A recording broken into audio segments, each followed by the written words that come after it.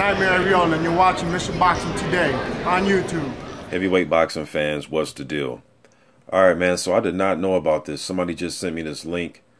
Was this fightnews.com, Takam versus Rekowski this Sunday. So in a few days here, well, about 5 days here, he's going to fight this Sunday in MACAU at the Cotai Arena Venetian Resort in MACAU. They're going to be fighting for the IBF, it's a minor title. IBF Intercontinental title will be on the line. It's vacant. Takam was set to fight Johan Duhaupas. They were talking about that fight in October, and the fight was set. They were just waiting for a venue. We know Duhaupas has the WBC silver title, so he was set to fight Takam, and then the Stavern and Povetkin fight fell apart, and then Povetkin ended up fighting Duhaupas in December, so that kind of messed up things for Takam. So, and that fight was set for the 28th.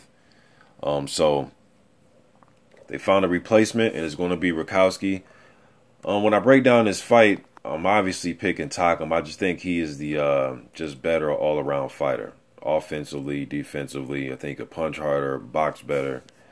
Rekowski's a tough guy. You know, I'll say that about him. He will come to fight. That's his style. At least the fights that I've seen him in, he comes forward, likes to throw punches.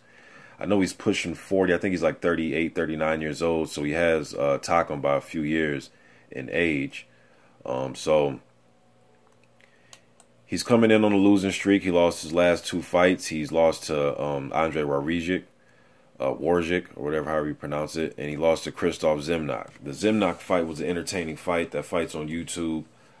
He lost a split decision in that fight. That was an entertaining fight. They were both giving and taking. Looked like a few times. Looked like he was going to drop Zimnoch there. Looked like he was going to get dropped himself in that fight. But that was a good back and forth fight. The Warzic fight, he got stopped on his feet with a left hook. I remember watching that fight. I did a post-fight video on it.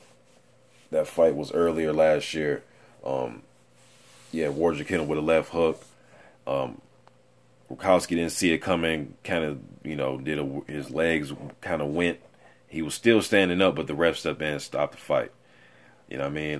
Who else has he fought? Nagy Aguilera. I tried to look for that fight on YouTube. I couldn't find it. And he fought Oliver McCall a few times. I believe he went 1-1. He split with McCall. So, you know, Rekowski will come to fight. I will say that. He will come to fight. He has an inch in height on Takam. I think he's about 6'3", Takam 6'2", somewhere around there. Takam has the reach advantage on him, and I think they weigh about the same, like that 240-pound, 35, 40-pound range. Stylistically, I think this could be an entertaining fight as far as based on their styles, because he's going to come forward. You know, Takam's last fight, you know, against his last fight against Parker, he was the one being the aggressor and coming forward in that fight. A lot of people thought that Takam could have got a draw in that fight. Some people thought Takam could have won that fight. I had Parker winning 7-5 against Takam, but Takam fought a damn good fight. He held up his technique and everything, held up late into the fight. Looked like he was in great condition in that fight. But he came forward after Parker. I've seen Takam fight off his back foot when he fought Povetkin. They fought in the trenches a little bit, and he was fighting off his back foot. Thompson, he walked him down.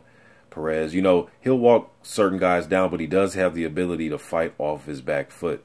I think he could just beat Rekowski in just different ways, whether he's coming forward, making a miss while he's coming forward, or he's using his jab. He showed a good jab in a Parker fight, Takam did. And I think he could just counter this guy and turn him. And, you know, Takam is a versatile fighter. You know what I mean? So I give him the advantage in this fight. Rekowski's best chance is trying to throw a right hand. He likes to throw hooks. He's big on throwing hooks. He likes to just get close and throw a lot of hooks. Or he'll try to walk you down with a hard 1-2, meaning a jab, straight right hand. So can he get lucky and land a home run hook? Or is he going to land a straight right hand coming down the middle? You know, but I'm going to pick Takam in this fight, man. You guys let me know what you think in the comment section about this fight. I'm out.